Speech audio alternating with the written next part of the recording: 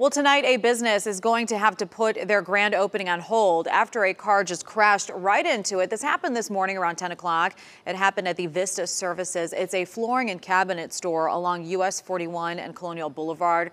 Our NBC2's Hope Salmon is there tonight speaking with people who were right there when this whole situation unfolded. A week before opening their doors, the owner of this tile and cabinet store, Vista Services, say a car crashed through their building. You see it driving off right now.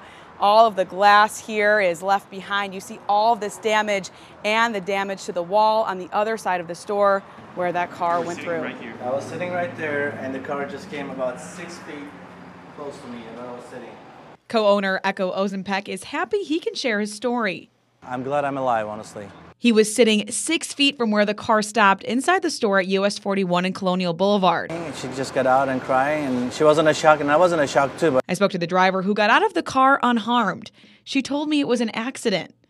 It's a shock for everybody. Just a week away from the grand opening, co-owner Arjan Alfolo says they will have to push that date back. We're about to take down flooring and bring in some more product to finish up some of the displays. But he says things can be fixed. He's just glad everyone's safe. So I was next door at the eye doctor and I didn't know anything. Mike Haney says he was sitting in a chair with his back to the glass door. I came through there, would have got us. Local in Fort Myers, Hope Salmon, NBC2.